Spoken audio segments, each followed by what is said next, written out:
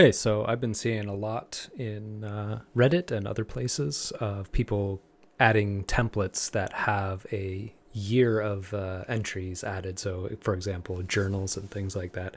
And as I'm exploring the API, it's interesting. You can throttle your requests through the API when you're creating to about one request every 2 seconds. So what I've done is I built an example of how you might pre-create a entire year of entries in, say, a journal via the API and via a template as well.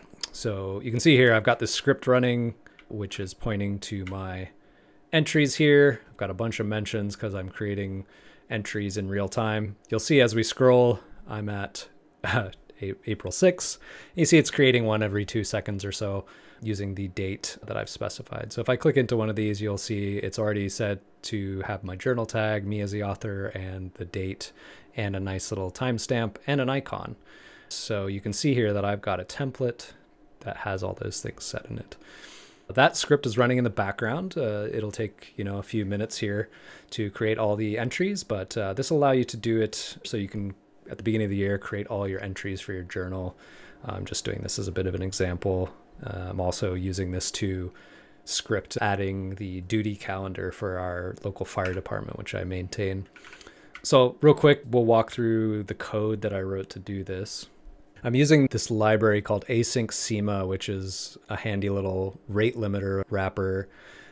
So here's where I'm saying that I want to limit to one request, and the time unit is how long for each one. So I'm also using yargs, which allows you to specify command line arguments. So by default, my RPS unit is going to be 2000 milliseconds, and I can override that from the command line. So I use this limiter down here in this end where we're actually creating the pages. So you can see a wait limit that allows you to put a quick pause in between your requests, and then I call the create page request. Down in my actual function here, which gets automatically called, I'm retrieving the template. So you can actually get the template by ID, and then I call this create pages, and I'm passing it the template and a series of dates. And my dates here are basically like a start date of Jan 1, end date of December 31st. And you can see here the months are 0 index, so December is 11. So all I'm doing is looping through those events and doing date plus 1, and then pushing that to that dates database. Down in my create pages thing, I'm basically returning a series of promises that are the dates mapped to a create page. And so every time I'm creating a page, I'm writing a period to the console, which is why you see the thing ticking along here. And I've got this title date helper that I wrote, which basically takes a title prefix, a date, and then the title prop and the date prop. And all that's doing is it's going to return the title and the actual date that Notion needs in order to format each individual title properly. So you can see here, I'm returning the date is, I have these props helpers as well. And this is all open source, so I'll share the link when I post this video. You can see here, here's the definitions for title. So these are when you're specifying a property that you want to apply. I've got a bunch of helpers that sort of automatically format it in the JSON-y type format that Notion wants. So basically we're calling title date, which ends up giving us a title that is formatted with a prefix and the name of the date. So that's why you see in Notion, each one is journal : April 28th, 2022. So that helps you make that distinction. And then it actually assigns that date as well to that property. And then we're using those properties and we're calling this helper method called create from template. So I've already fetched the template, so I'm just passing it the template ID.